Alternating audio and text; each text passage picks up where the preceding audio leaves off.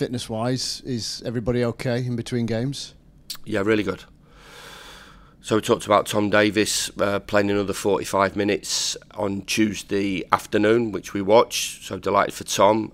Other boys got valuable minutes in that game. Femi Sariki, Reece Norrington-Davis, Ryan O'Neill, Louis Marsh. So yeah, we're going along nicely. We're we have to, as we talked about in length, being healthy is really key for us this year, and everybody available for selection, which we have at the moment, apart from Manel, who's suspended for the weekend. Tom, it's too early for him to be involved in the squad, but he gets another chance to stick some valuable minutes under his belt on Tuesday in the under-21s. Then I'm imagining after the international break he'll be available for selection, which is a big boost for us and for Tom. Because squad rotation in this early part of the season, I would imagine for you has been massive, really. Not just with some of the injuries that you've had, but also with suspensions and 3 dropping out with 5 yellow cards. Yeah, I've been delighted with the attitude and the application and togetherness of everybody. They respect the decisions made,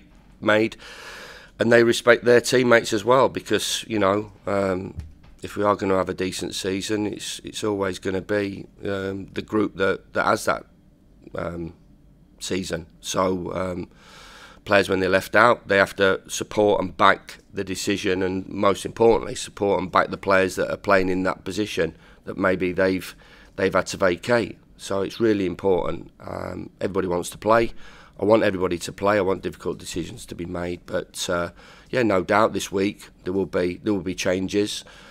In terms of the travelling we've got to do, in terms of the quality of the opposition, and just the way the game is now, the intensity of it. And it isn't, my old favourite is Liverpool, the 80s, same team, same subs, and 13, 14 players, having a successful season. Teams picking up suspensions as we have done, picking up injuries. The game's more physical, more athletic, more dynamic than it's ever been. So we understand we're going to pick these little bits and pieces up, or we just change it round from a physical point of view to freshen it up, and as well to keep everybody involved as well. They have to be tuned in. They have to feel part of that group. And I know it's not changes for change's sake, but we back the group and the players. To come into the group when they have to come off the bench when they have to make an impact, and everybody's bang at it, and we have to be on Saturday. Yeah, their home record is, well, a bit like your own, really. How and why is that for Blackburn Rovers? You don't turn up to away games, and have a change of attitude. Every game's there to be won.